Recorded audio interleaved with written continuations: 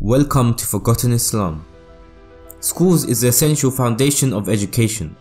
The reason we need schools is obvious. Schools are what cater or organize education into a systematic order.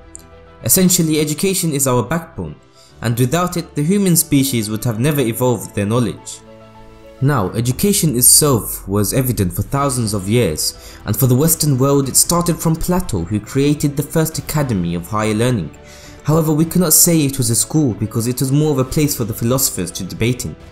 This leaves us with the question, then who truly founded schools? It was the Muslims.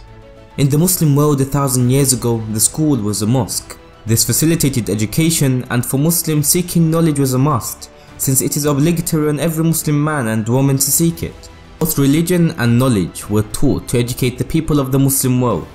It started with the Prophet Muhammad ﷺ teaching his companions about the new religion, its beliefs and understandings of world perspectives. He converted a companion's home into a makeshift school such as Al-Arqam. Thereafter, when he migrated to Medina and established the first Islamic state, the first thing he built was a mosque. It was not just a place of worship and religion, but also a place to learn, because Islam is not a religion alone, rather a complete way of life.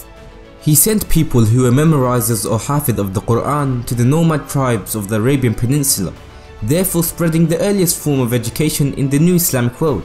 These travelling teachers were called Ahl al-Ilm, and soon spread across the world, not just teaching the Quran, but even after the Prophet ﷺ's death, they taught science, math, geography, philosophy and other key subjects that are taught in today's world.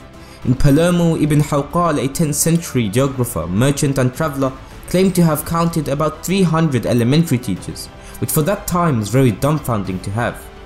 At the time of the Prophet ﷺ in the 7th century, there were 9 mosques or schools if you want to say in Medina. Then in 653 CE the concept of school was addressed formally, and schools started growing in every part of the known world. From there on, the idea of school had been heard from Europe to China. This was the start of the golden age of the Islamic world. In 744 CE, one sprung up in Damascus, and then another in the same century was founded in Cordoba, and soon enough by the late 9th century, schools for both girls and boys had been set up in the Muslim world, and education thrived like never before. Whilst the European and non-Muslim world lived in conflict and confusion, the Muslim world were learning about the sciences and were advancing in every field you could think of. By the 10th century, the education system set up by the Muslims was a blueprint for the advancement of that era. The Seljuks had set up the famous Nizamiya University, which is regarded as the first school that wasn't set up in a mosque, and was named after Vizier Nizam al-Mulk of Baghdad. The Muslims were setting up foundations for its future generations. In contrast, England was at war with the Normans, who had just invaded it in 1066. It showed a clear distinction between a revived world and an extremely declining world. However, unfortunately, we witness the decline of the Muslim world today, which is similar to medieval England.